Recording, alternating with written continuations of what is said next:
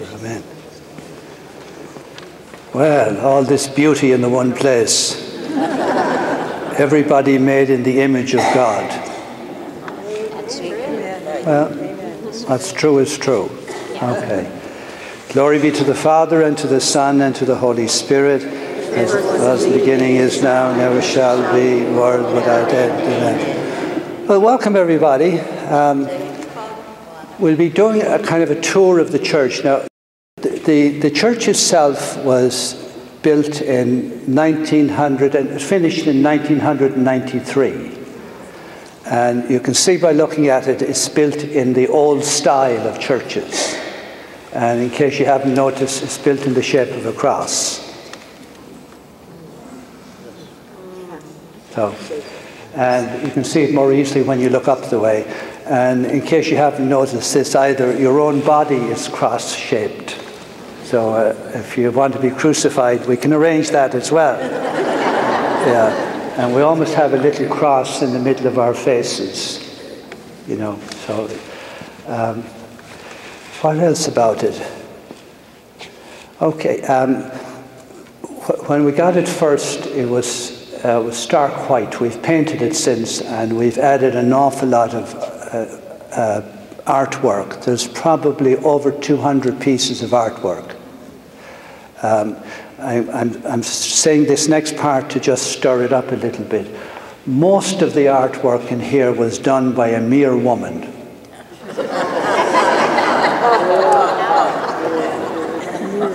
A mere woman. I'm just trying to stir it up. Yeah. And in case you haven't noticed, the Lord Christ himself was born of a woman. Okay, just get it going a bit. The church itself was paid for 9 months after we walked into it. So it was very good. I'm the shepherd and you're the sheep, so it's my job to fleece the flock. So that's what happened. And nobody's name is on anything. We all did it together. There was no special campaigns to reach out to the people who had money. We did it together. And I was so pleased about it. Okay. I'll say some general things about the Bible first. Maybe this will help. It might be easier doing it here. The Old Testament part of the Bible, committed to writing in the 1800 years before Christ, probably they started to write it down during the times of King David and Solomon. You know, they had scribes at that time. But the Bible existed in oral form, in stories, in the hearts and minds of the people. The New Testament was written again in that short period of time between the life of Jesus and the next 50 years or so. It was all written down. Now here's a general rule that when it comes to the Bible. The New Testament is hidden away in the Old Testament. And the Old Testament is revealed in the New. Now I'll give you an example, 2 examples of it, and then it'll make it easier to grasp. Now, however, that's the Old Testament. Now watch Jesus speaking.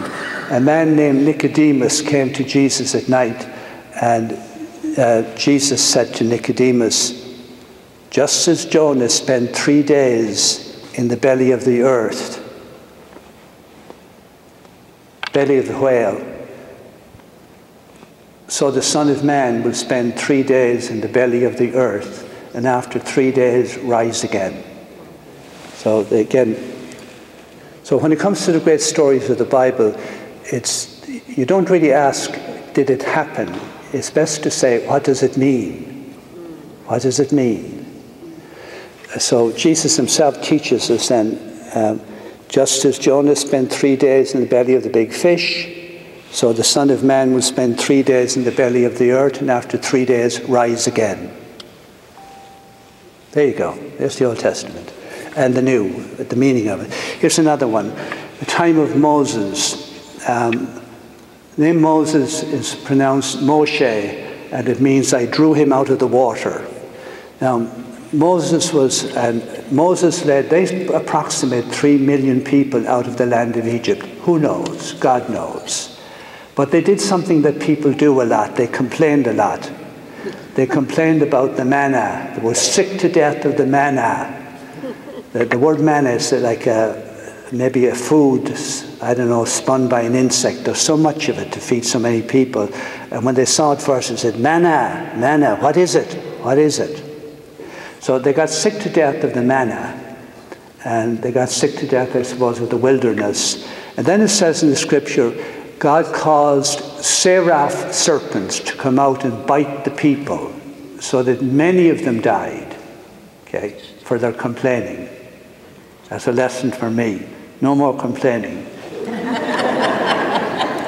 And then Moses interceded, and he said, "O Lord, save the people." And the same God who told Moses, "Do not make graven images," he told him to make a bronze serpent. Would you make up your mind? If I not have to have graven images, why are you asking me to do one? Now, you can't really see this from here, but the rose window up there at the very top, there's an image of Moses with a bronze serpent on a pole.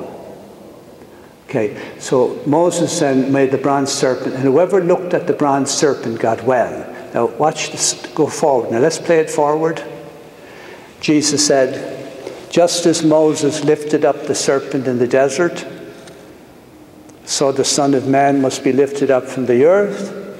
And if I am lifted up from the earth, I will draw all mankind to myself." So everything then in the Old Testament was fulfilled in the New. This cross, it's with all the grandeur of this church, this cross came out of a dumpster in the city of Ocala, Florida. We have given it a place of honor in our chapel over here. Just tell you the story behind it. There was a bag lady in the city of Rockledge, Florida, and she was damaged. She had been a nurse during World War II.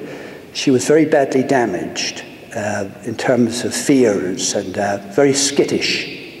Her name was Willie Bayliss, and in the heat of the summer, she'd be overdressed with 3 or 4, looks like different pantsuits. And she walked around the city of Cocoa, picking up bits and pieces of paper and paper cups that the sane people threw out of their cars. So she picked them up. And then she'd bring them down to a dumpster. And again, she was very skittish, frightened. And so I respected her space. I would bow to her from a distance. And anyway, the day came where she went down to her dumpster, and this cross was in the dumpster. So she climbed into it and got it out and wrapped it up in a piece of industrial plastic. And she walked around the city of Cocoa, and like a demented woman, just did something to her mind again. And so some friends of mine stopped her, and they said, "Willie, what you got there?" And they peeled back the plastic, and they saw this. So then they said something. Now, you'll have to excuse her. Remember, this woman is not well in her mind. They said to her, "Willie, we'll give this. Do you remember Father Doherty? I just left there to come here." And she said, "I do," she said. "He was a nice man." That's the part I want you to remember. She was not well. She was not well. So they took it and brought it to me, and so it has a place of honor here. And there's a little plate at the bottom of it, and it says, "The new Adam." Okay, like Adam disobeyed God. Jesus was obedient, even unto death, death upon the cross. Adam blamed his wife. "It was the woman you put me with." Jesus said, "Father, forgive them, for they know not what they do." Adam ran away from God. The second Adam cried out, "Father, into your hands I commend my spirit." The first Adam, Eve, was made from the side of the first Adam.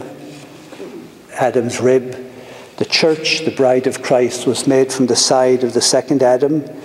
When they came to Jesus, they found he was already dead, so they didn't break his legs, but the soldier took a spear and shoved it into his ribs, under his ribs, and the early Christians saw it. Oh, God opened Adam's side, the soldier opened Jesus' side, out came blood and water. You were baptized, water for blood, water for baptism, immersed in the dying and rising of Jesus, blood for the Holy Eucharist. So everything in the Bible is paid for. Just before you go, Genesis, creation, the fall, Cain and Abel, Noah's Ark, Abraham, Moses, Solomon. There's Elijah going up to heaven in the fiery chariot. There was a little girl in here one day, and she said to her mother, her grandmother, she said, "Who's the old gentleman in the wheelchair with the roll of toilet paper coming out the back?" That's what she saw. That's what she saw. Okay. Along the bottom windows over here are the Beatitudes, the good attitudes that Jesus preached in the Sermon on the Mount. Up top are, all the way around and all the way back this way, are the 20 mysteries of the Rosary. The apostles are up top as well on either side.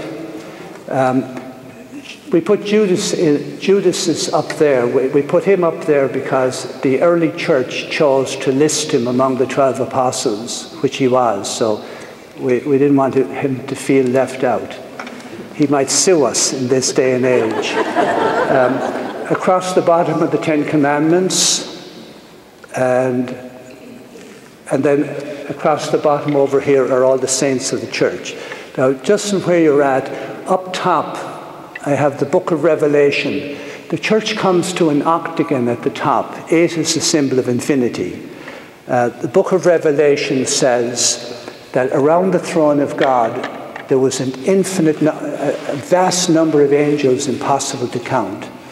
It also says there was 4 living creatures around the throne of God: a bull, a lion, an eagle, and a man. And then it says there was 24 elders, 2 12s, 12 for the 12 tribes and 12 for the 12 apostles of the Lamb. And all of them together were saying, "Holy, holy, holy is the Lord, and holy is the Lamb."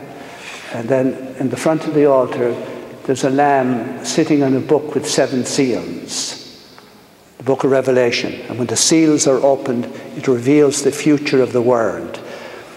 Ladies, you might find this interesting. There are 12, I'm trying to show you where there's one. Those of you who can see from that side, you see that little blue shield over there behind the pillar? Yes. And there's another one over there. And they're around the church. There's 12 of them all together. On each of those, there's a coat of arms for one of the 12 apostles and one of the tribes of Israel. Okay? So the 24 elders around the throne of God. All of those are the colors of the birthstones. You probably thought the birthstones was something you made up. Moses' brother Aaron, the priest, wore a breastplate with the 12 birthstones on it for the 12 tribes of Israel. So that's where that comes from. So we are the Old and New Testament together. So we have the 12 apostles and the 12 tribes of Israel. And then if you look at the metal plates up top are the 4 living creatures. There's an eagle on that one, a man, a bull, and overhead a lion. And they represent the attributes of God. That God is all strong, the bull, all swift, the eagle, all wise, the man, and the lion, all noble. So the 24 elders, the 4 living creatures, and then at the very top, there's 8 big angels. And anyway, so all of them together are saying, "Holy, holy, holy is the Lord. He was, he is to come, the Almighty." And what do we do at the end of the preface in Mass? We on earth say, "Holy, holy is the Lord God." Okay. Her question is, there's a piece of Latin on the ground. Hinc humiliibus venia, hinc retributio superbis. Here the humble are fed, here retribution for the proud. So I found that in a church in Chicago, a copy of it, St. John Cantius, and it's also in the church in Rome. Here the humble are fed, the Eucharist, here the humble are fed, here retribution for the proud. We're a tough crowd around here. The only part I have in this whole church is it's in the Bethlehem scene, and you'll see it when you go in there. I modelled for the donkey. Okay, starting with Genesis. And Genesis means the book of beginnings. Okay, sometimes the whole thing is in the beginning. So just general comments about, first of all, the Bible is not a book, it's a library of books. It's the literature of a people. It didn't drop out of the heavens. And when you say the Bible is the Word of God, well, it's the Word of God in the words of men. I mean, it's all human language in there. There's about 46 books in the Old Testament and 29 in the New.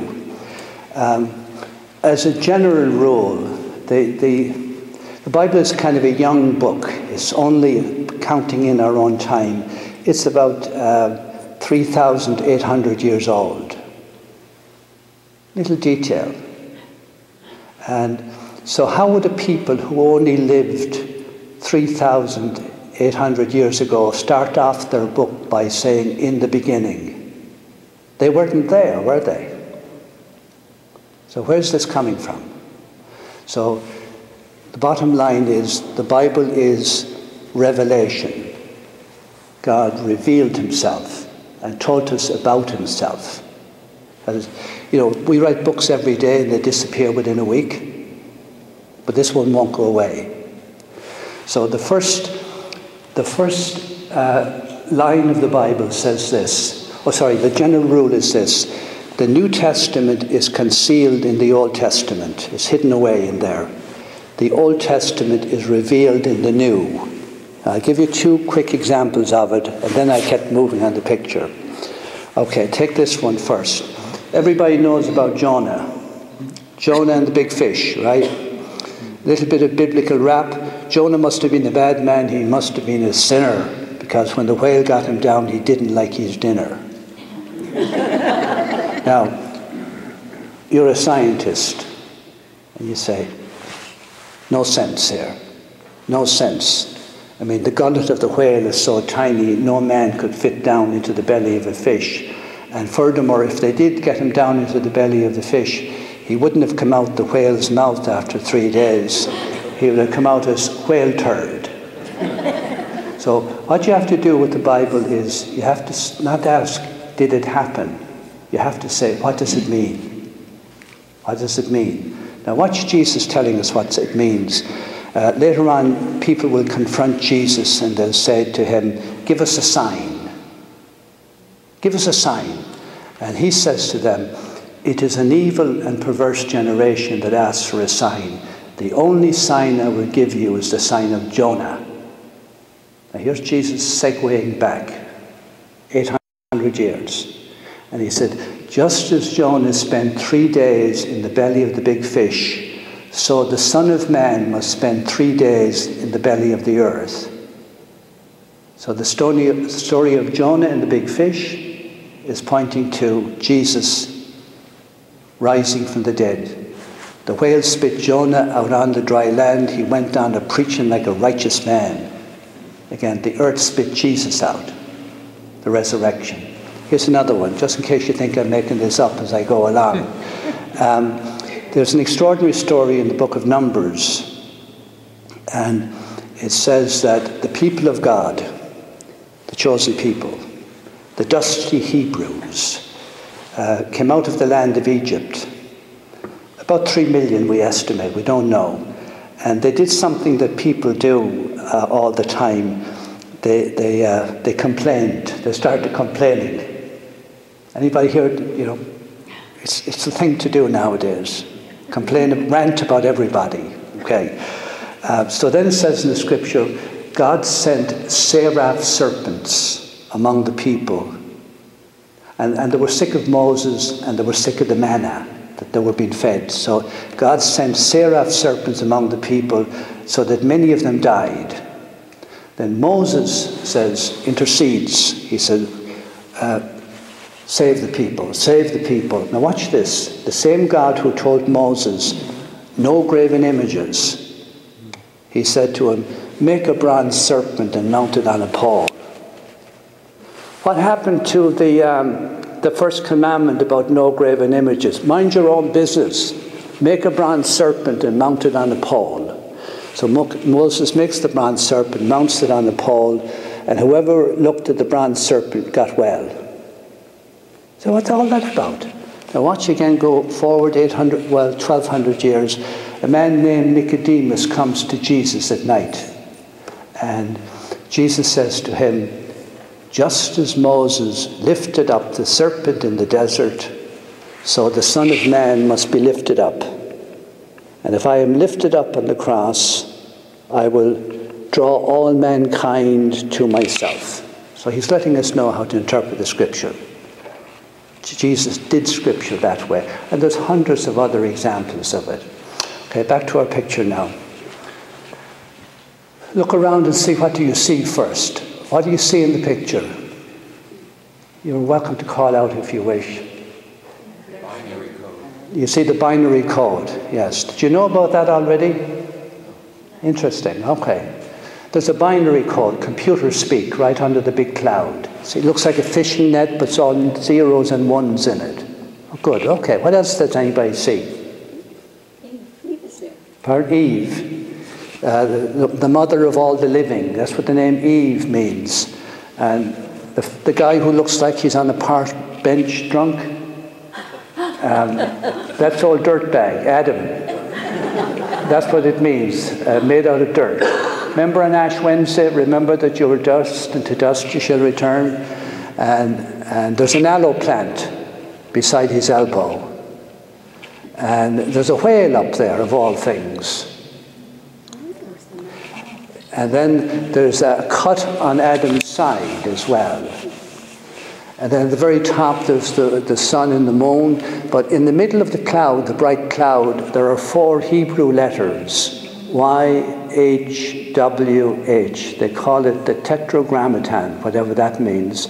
But the 4 letters, and they spell out the word Yahweh, the I am. Okay, now we'll run down to the picture.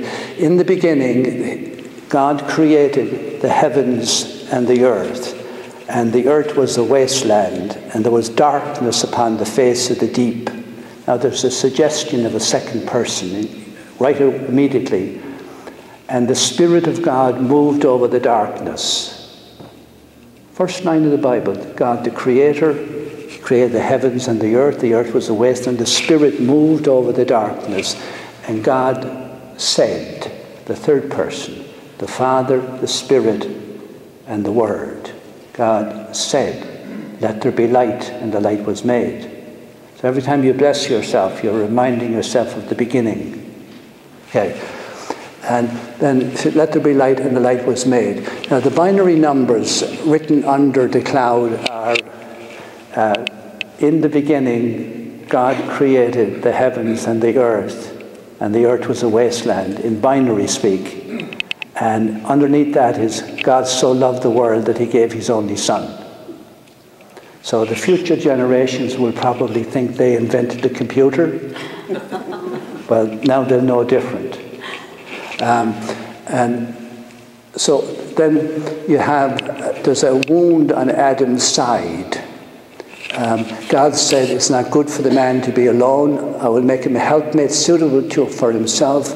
And so the Lord God cast a deep sleep upon the man. While he was asleep, took out one of his ribs, closed up the place with flesh. It built up into a woman the rib that he had taken from the man. Now, watch this, please. It was at 3 o'clock in the afternoon, and the second Adam is hanging on the cross, probably naked, and he's suffocating to death. And to pull up on the nails, to breathe, and to pull up. And if they weren't dying quick enough, they used to come and break their legs. Well, your body would collapse then and close in on top. So they broke the legs of the 2 thieves who were with Jesus. When they came to Jesus, they found he was already dead. The soldier takes a spear up under his side. Now figure out for yourself, why is it that the Genesis story told us that the first Adam, his side was opened up. Here we have the second Adam, his side is opened up. Out comes blood and water. And I'm sure all of you were baptized. And blood for Holy Communion. So we're made from the side of the second Adam, Christ. Okay. The aloe plant, little detail.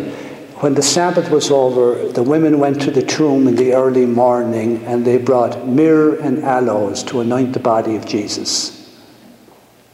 And remember at Christmas time when Jesus was a baby, the 3 kings brought gold, frankincense, and myrrh.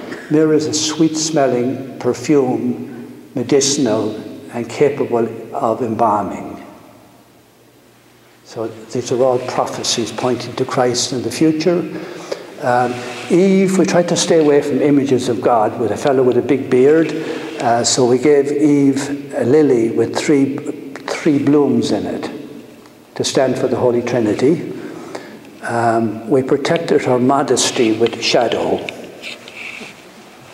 Now, there's a little bit of, as they say, the dark side in myself. Look at Eve up there.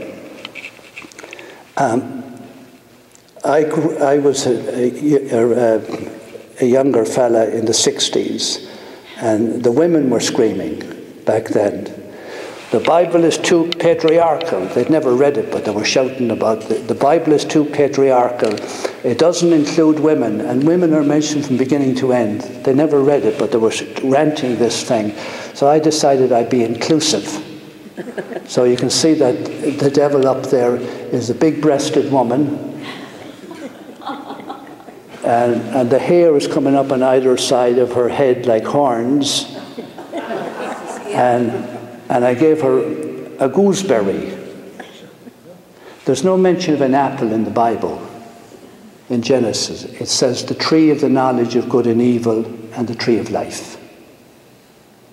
And the first humans were given a choice. God said to them, you can eat from all the trees of the garden, but if you touch the tree of the knowledge of good and evil, you will most surely die. And so you know what happened. So the first humans chose darkness. Now there was a prophecy given, something obviously went wrong, and you can see that Adam and Eve look older. They also know what shame is. They also know what fear is. And we have the angel driving them out of the garden, just as you were driven out of your mother's womb. Most of the Bible is written into our own bodies, like, for instance, mother, father, child is the Trinity. You have memory, imagination, and will. And yet you're one person. You have triple powers. So it's called the original sin. And you can see the saber-toothed tiger. So here's what was said then. God said, Adam, where are you? After they had sinned, Adam, where are you? And Adam says, I was afraid because I was naked, so I hid myself. Now, God doesn't need a GPS to know where you're at. He knows every hair in your head, but we think we can hide. So, Adam, where are you? I was afraid, fear. Everybody been afraid sometime or other?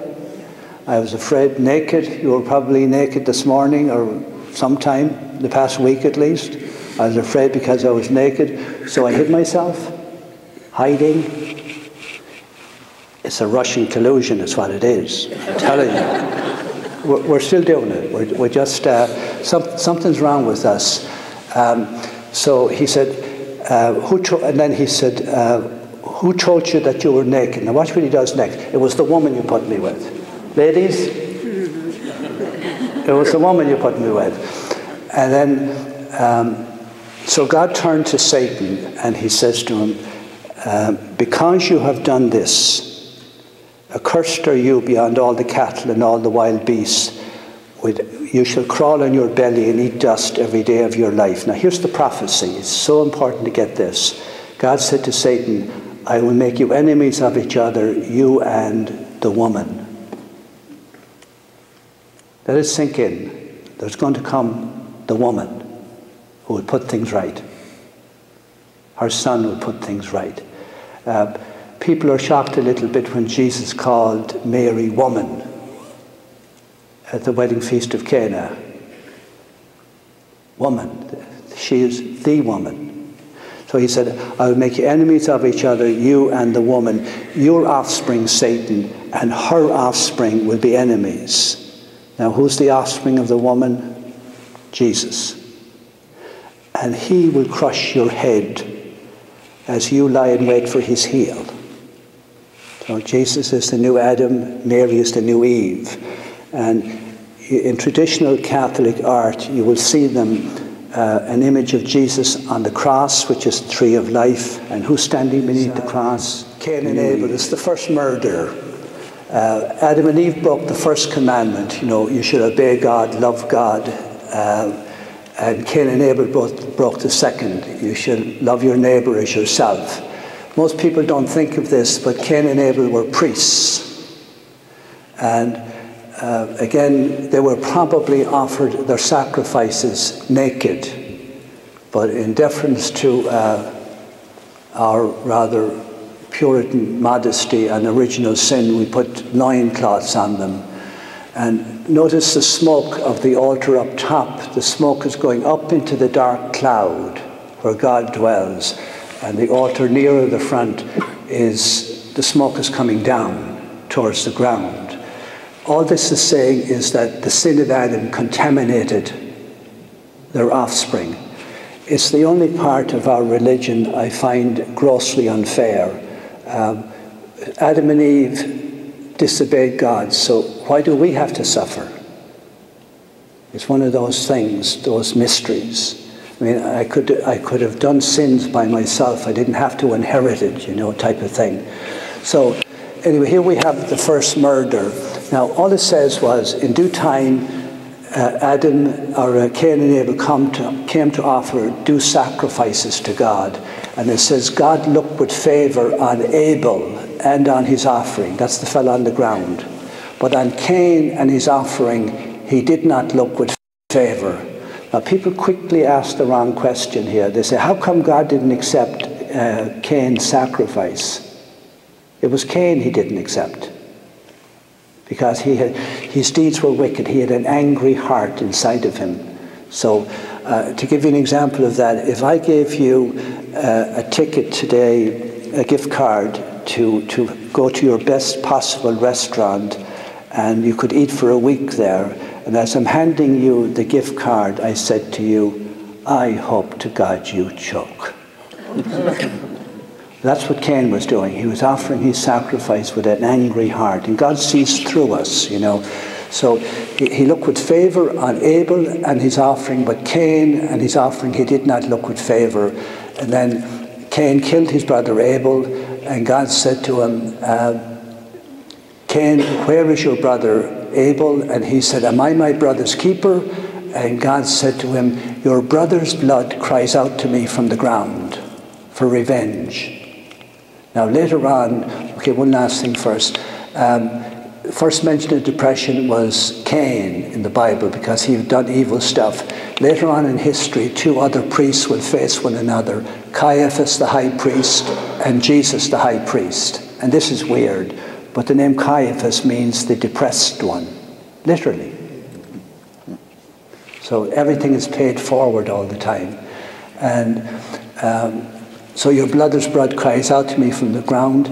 Now, Christ's blood will cry out from the cross, Father, forgive them, for they know not what they do. The sin of the first parents and their children spread throughout the whole world. And all we're told about it is this. It says that the wickedness of man increased upon the face of the earth, and God regretted having made us. And then he decided he was going to drown everything with breath in its nose, all except for Noah and his family. 8 people in all escaped in the ark. Now, more than anything else, the story of Noah's ark is a baptism story. I doubt if it's strict history in our sense of the word. Like the waters of the great flood made an end of sin and a new beginning of goodness. 8 people escaped in the ark.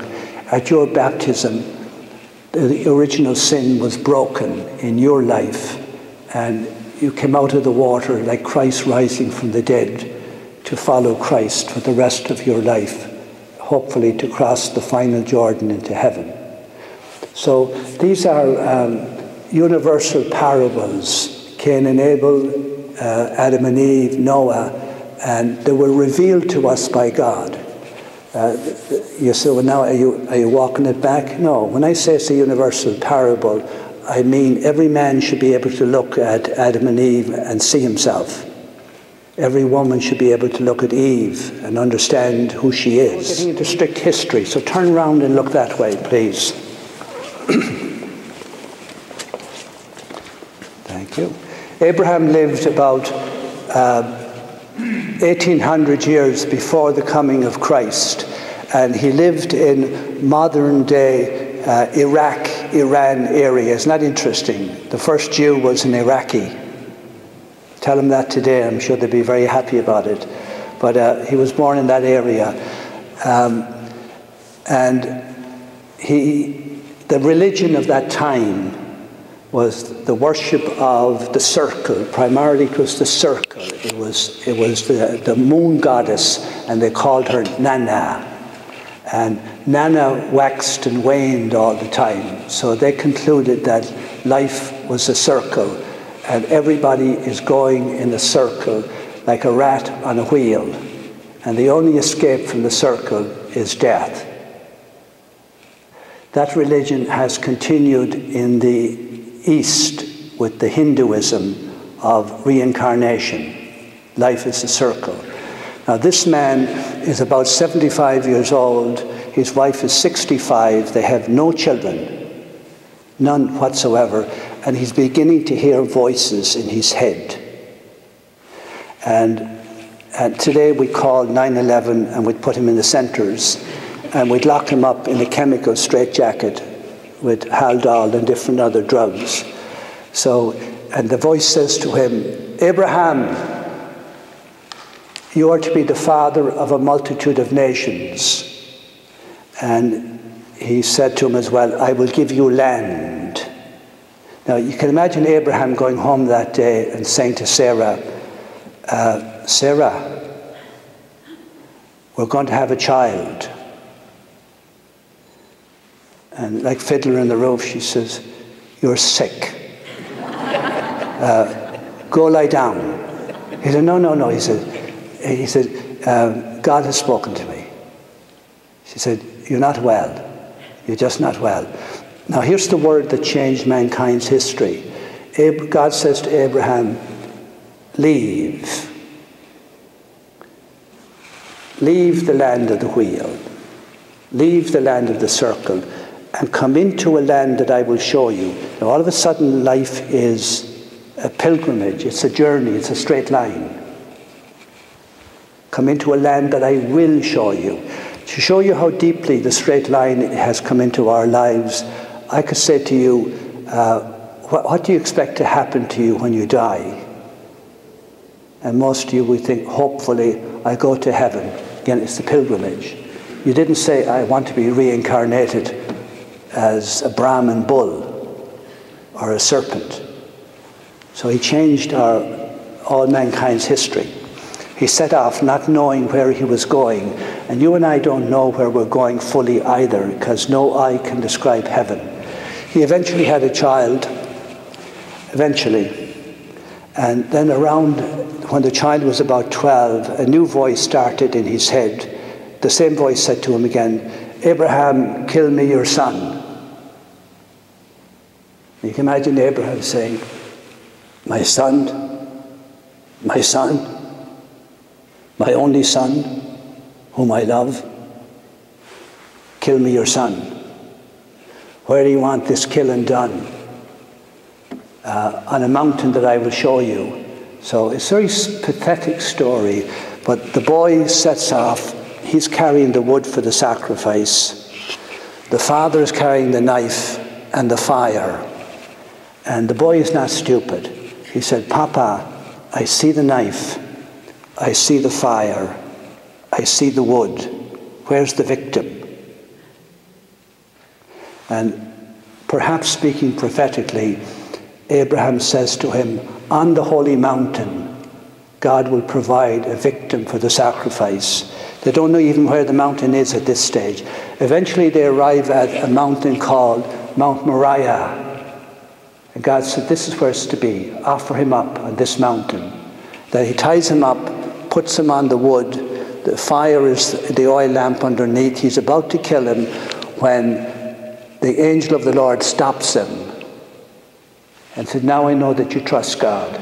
Did he trust God to raise his son from the dead? I have no idea. He looks up, he sees a ram with its head caught in a thorn bush. And he offers up the ram instead of his son, Isaac.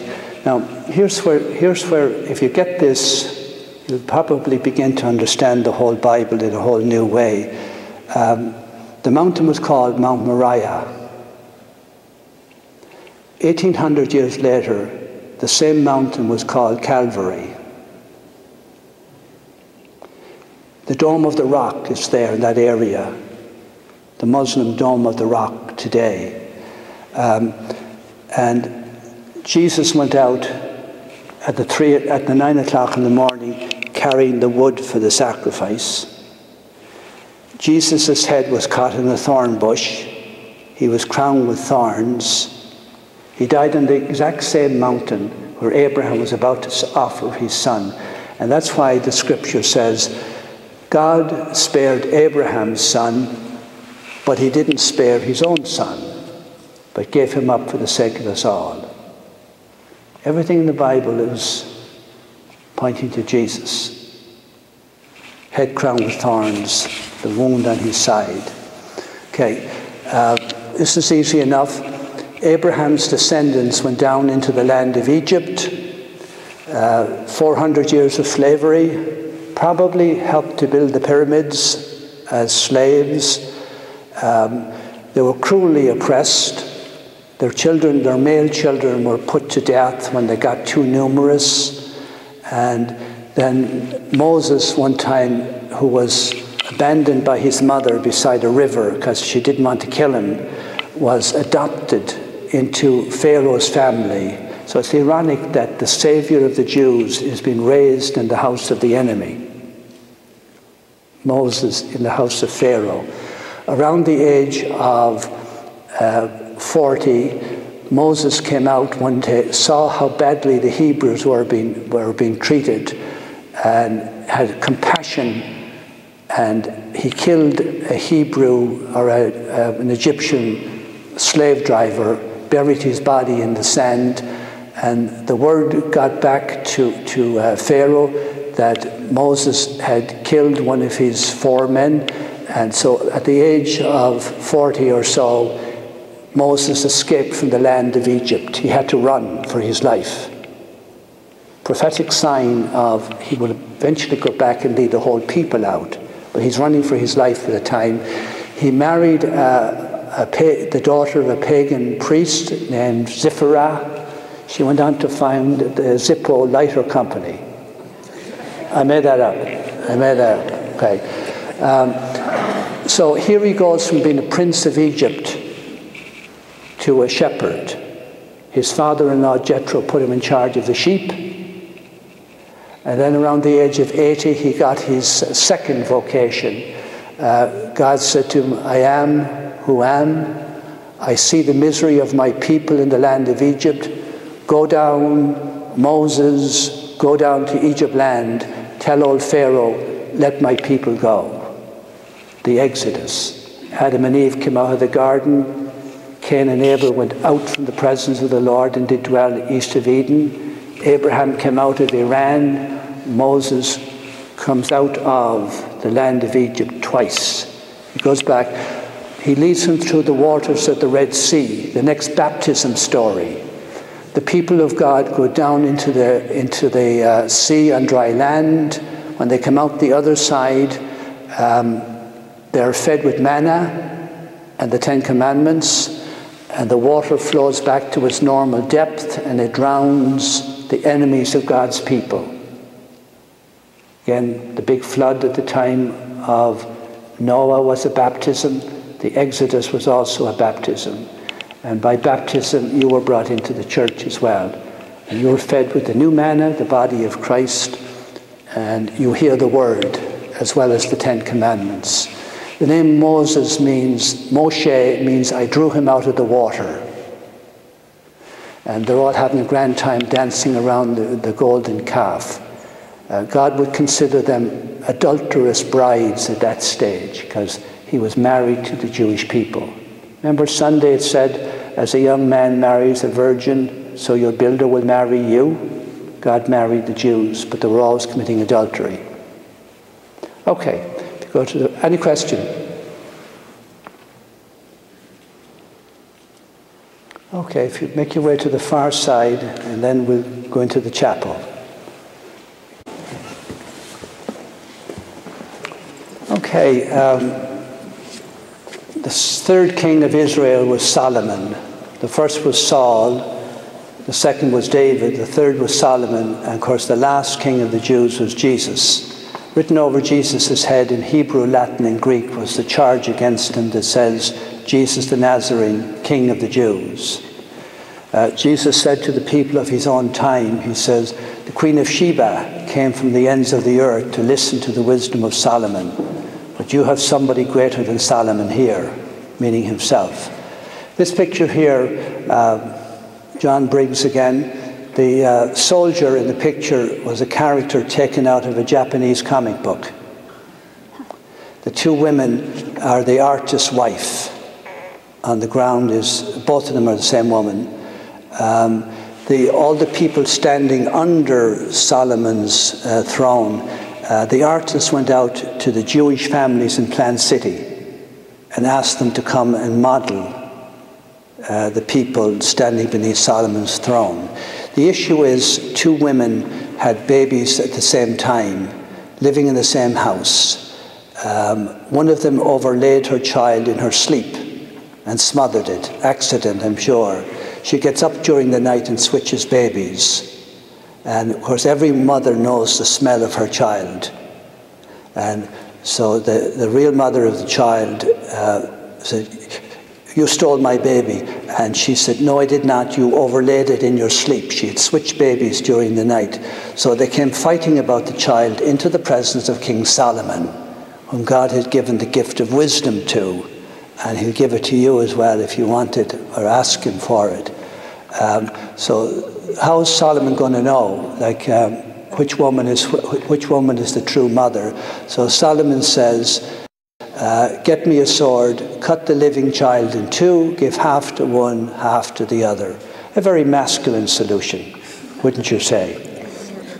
However, we're not as dumb as we seem sometimes. We do know things. After all the men here were born of woman. How shocking is that? So and then of course the real mom on the floor said, no, give her the child. And Solomon knew then immediately that she was the mother of the living child. And the dead one's on the floor there, behind the soldier's feet. Okay, so Solomon represents the wisdom literature. Again, this is Elijah the prophet. He was an extraordinary man. Israel had gone into apostasy at the time of Solomon. Now, I'm not being smart here, but there's an awful lot of the Catholic Church that's in apostasy today. It's very strange. There's bishops, and I wonder, do they believe in Jesus at all? From when you see what they're saying and thinking, you know, there's something wrong. There's something wrong, and you're all aware of the scandals inside the church. In there with the blessings of some of the bishops and their cover-ups. Well, things were that bad at the time of Elijah the prophet. The king at the time was Ahab, the queen was Jezebel, and the God of Israel was banished, and they had all the people worshipping false gods. And then this spokesman arose, Elijah, to bring the people of God back to himself, back to God. And we're told that he was a tough guy. What he did was he assembled all the false prophets of Queen Jezebel. Now, even today we think of Jezebel, but this one is a real Jezebel. You know, she is BITCH squared, you know, a real Jezebel. So he challenged him to a duel. He says, both of us will offer a ram or a bull to God. And he says, but we won't burn the bull. We'll pray to God and ask him to send down fire. So here are the 400 prophets of Baal, who was a fertility god at that time. And they're praying to Baal, please send down fire to burn this bull here, you know. And they're getting no place. So Elijah starts mocking them. He says to them, you know, he's a god. Perhaps he's asleep. Why don't you shout louder? And he said, perhaps he's relieving himself. He really mocked them big time, big time. And then they were dancing on one foot and the other, cutting themselves with stones. Nothing happened. Then Elijah comes next. He pours water all over the carcass. He calls down fire from heaven. God answers with fire. And this is the part I like. Elijah got up after that and he cut the throats of the 400 prophets of Baal. And all the people of God came back to him. Now, I'm only thinking this, but you know on February 1st, you go to church and get your throat blessed with the candles? Yeah. I'm thinking of bringing back the cutting of throats. The only problem is I might be the first to get my throat cut. So so now, what about them then, Moses and Elijah? Here's what's extraordinary. Shortly before Jesus died, like a month or so, he went up onto a Mount of Transfiguration. Now again, Moses had died 1,200 years earlier, Elijah 900 years earlier, and suddenly they appeared with Jesus, Moses and Elijah. Go figure. Go figure, you know. And Moses and Elijah were both taken up into heaven. Some of our separated Protestant brothers say, if I saw there was assumption in the Bible, like, you know, I'd become a Catholic. There's no assumption in the Bible. Well, it starts actually with a man named Enoch in chapter 5 of Genesis, who was taken up. He vanished because God took him. Moses was taken up. Elijah was taken up. There is assumption. And I'm not trying to destroy anybody's religion here, but I think we should stop saying when the local mafia chief dies, he's gone to a better place. You don't know that. We don't go to heaven. We are taken up into heaven. The only one who went to heaven was Jesus. We're taken up. It's a free gift. I'm not trying to ruin your faith there, but you know, stop saying they're gone to heaven. You don't know that. And the scripture says that eye has not seen, nor ear heard, nor has it entered into the hearts of men and women what God has prepared for those who love him. You can't visualize heaven. No matter what you think it is, it ain't. And I was very edified recently where one of the people who wrote that book, Heaven is for Real, took it off the shelves. They said they made it up. So, You can't visualize heaven. It's a love affair between you and God. Okay, before we move into the chapel, this last picture here, right here in front of you, is Mary holding the child Jesus. If you look at it, Mary is standing on the earth. The crescent moon is under her feet. There's a serpent under her left foot. She's holding the Son of God. Over her head there's a crown, and there's 12 stars up there as well, an image of a dove and 9 angels. She's the woman. She gave birth to the new Adam, and together they crushed the serpent's head.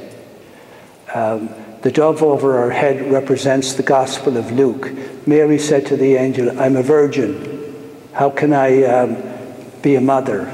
And the angel said, "The Holy Spirit will come upon you, the same one who moved over the darkness of the beginning. And the power of the Most High will overshadow you, the same one who made the heavens and the earth." And then the Word took flesh. So she's the woman, the highest honor of our race.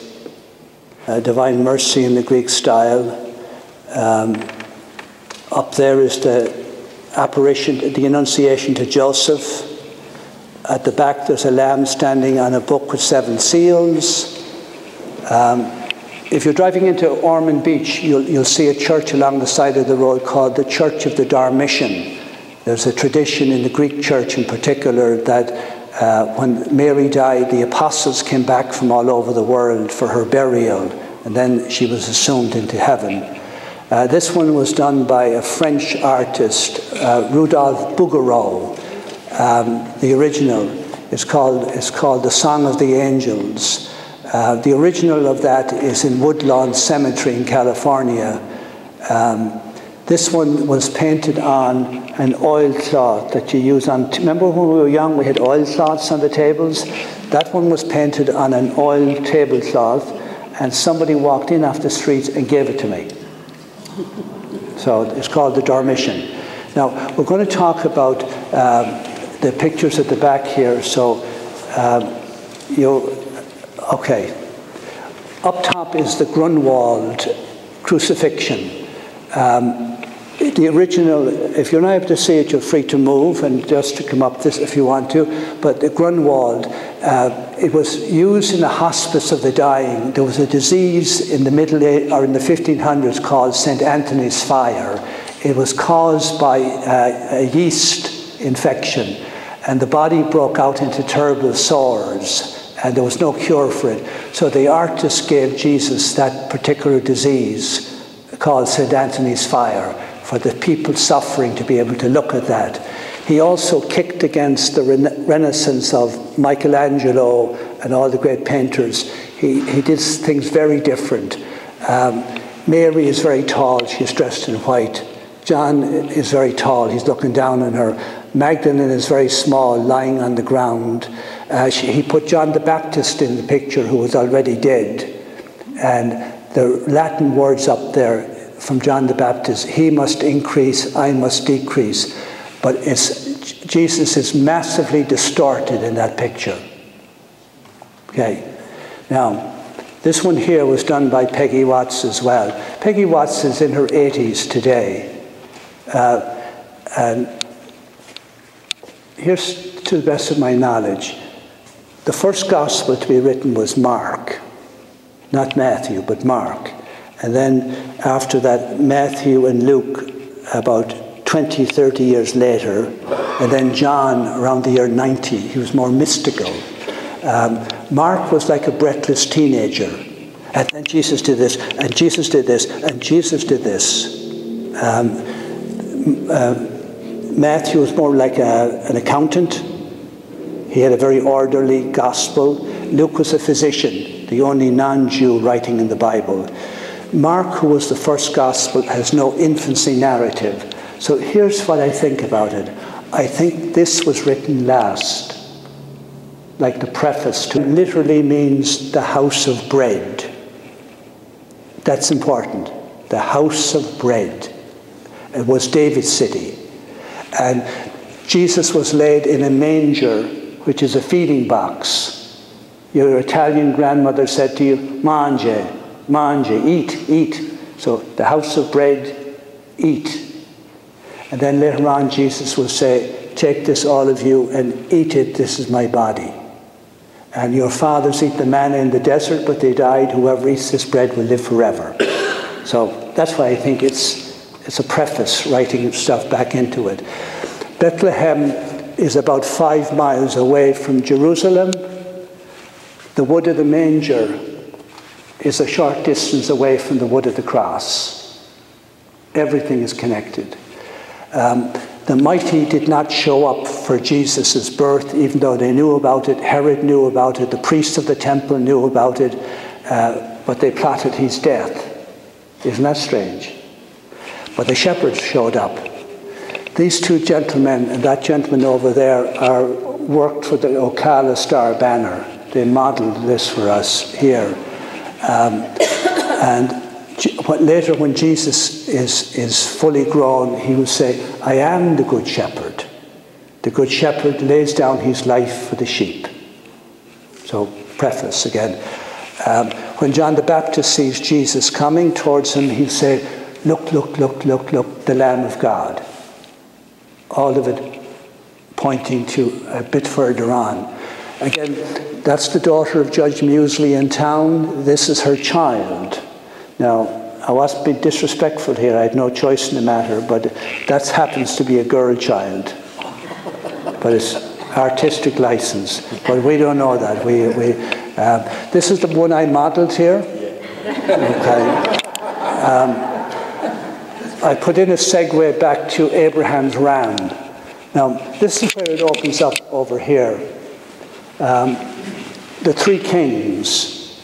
Again, don't run away from this stuff. Again, probably Iraqis, Iranians. And don't be offended, they were probably very like us who are Americans today. There were people who studied the stars, looking for signs. We've put somebody down on the moon. We're trying to find out who we are in the universe. These 3 men came from Iran, Iraq area, and then they went to Jerusalem and said, where is the newborn king of the Jews? And Herod went crazy when he heard about it, and so did the priests of the temple. And yet they were expecting him for 2,000 years. And when he came, they're afraid, they're paranoid, afraid of the child. And if he only had... Anyway, he didn't. So he brought him gold, frankincense, and myrrh. Gold is a gift given to a king. So play it forward, written over his head as he's suffocating, Jesus the Nazarene, King of the Jews. This will be a crucified king who will die for love of us. The next king brought him myrrh. Again, remember... the women brought myrrh and aloes. Again, it's pointing forward to not alone is he king, but he'll be a victim for our sins. And then the last king brought him incense, which is a symbol of divinity, prayers going up to God. And Jesus will offer himself with his dying breath to God. At the heart of Judaism, and I'll be finishing with this, I think, and I have to talk about the thing up top at the back. At the heart of Judaism is Yom Kippur. Okay? The Jews are married to God, so when they broke the commandments, it was considered adultery. So the punishment for adultery was death by stoning. Remember when the priest dragged a poor woman down in front of Jesus and said, Moses said she should be killed. What do you have to say? And Jesus, the same God who wrote the 10 Commandments, knelt down and started doodling on the ground with his finger. And when they kept pressing him for an answer, he said, the man among you who has not sinned, you can cast the first stone at her. So what they did was, every year the 12 tribes would assemble on the feast day of Yom Kippur, which means the Day of Atonement, at one ment. And then what would happen was, the priest would read from the book of the law from morning till night. And again, notice what happens at Mass. We read from the Scripture. So he'd read from the book of the law, morning till night. The more he read, the more people would realize, oh my God, oh my God, oh my God. And they'd start saying, mea culpa, mea culpa. They knew they had broken the covenant, and they also knew they deserved to die. So what happened next was 2 sheep or goats were led forward. And as the priest, I would say all of your sins and mine onto the head of the goat. We have committed adultery, we have worshipped false gods, we have stolen, we have murdered, we have been envious. And then the goat is led out of the temple into the desert, to the demon of the desert named Azazel. That's where the word scapegoat got into our language. Now later on, Jesus would be driven out of Jerusalem, the divine scapegoat, the Lamb of God. A second sheep or goat was led forward. Life is in the blood. Knowing that we deserve to die, as your priest, I would cut the lamb's throat, get the blood in a basin. And once a year, I'd go into the Holy of Holies, only once a year. The veil in front of the Holy of Holies was 45 feet tall, 11 inches thick. When I went in, there'd be a rope around my leg and bells on my vestments, so that if I died in there, you could pull me out, literally. And then you go behind the veil and sprinkle some of the blood on the Ark of the Covenant, and come out and sprinkle some on the people. That's what they did every year, Yom Kippur. Now, watch what happens when Jesus dies on the cross. He cried out with his dying breath, Father, into your hands I commend my spirit. And then it says in the Scripture, the veil of the temple was torn in two from top to bottom, indicating a divine hand, because no man could tear 11 inches of fabric from the top down. So the old law is finished, and Jesus passed behind the veil into the heavenly sanctuary, and he's expecting all of us to follow. Far lovelier. The only symbols I will point out to you here is there's an hourglass under Jesus' feet. It's not a chalice, it's an hourglass for time now. Time is running out. Out from Jesus' hands up there is the symbol of the Alpha, the first letter of the Greek alphabet, and the Omega is up there. So Jesus is touching the beginning and the end, and you and I are in time now. Chronos, it's called, chronology. And then the thing around Jesus' head is called the Lumen Gloria, the light of glory. It's weird that Jesus considered his glorification to be his crucifixion and death and resurrection. So it's called the light of glory.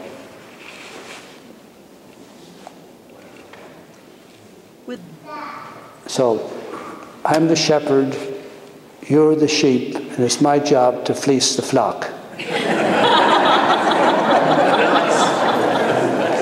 Okay, we're done. Are we all done? Good, good. Okay, God bless you.